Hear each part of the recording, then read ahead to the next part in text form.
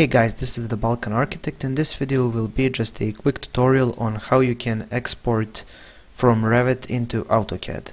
So if you have some Revit model and you want to export it in AutoCAD, so someone who only uses AutoCAD can work on it, you just find basically the view you want to export. Let's use this entry level. You go here to the start menu, you find export, you go to CAD formats, DWG, which is the native AutoCAD format. You click here next. You choose where you want to place the file on your computer. I'm just going to place it on desktop. I'm just going to leave this name. You can choose the version of AutoCAD. Let's say they're using the 2010, so I'm going to choose that. And naming, you can see you can leave it at automatic or manual or whatever. I'm just going to leave it here at automatic.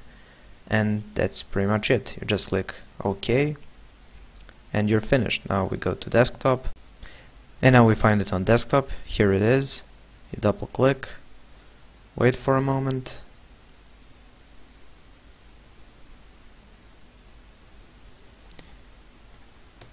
and there you go. You can see Revit generated all the different layers and placed all the lines on different layers.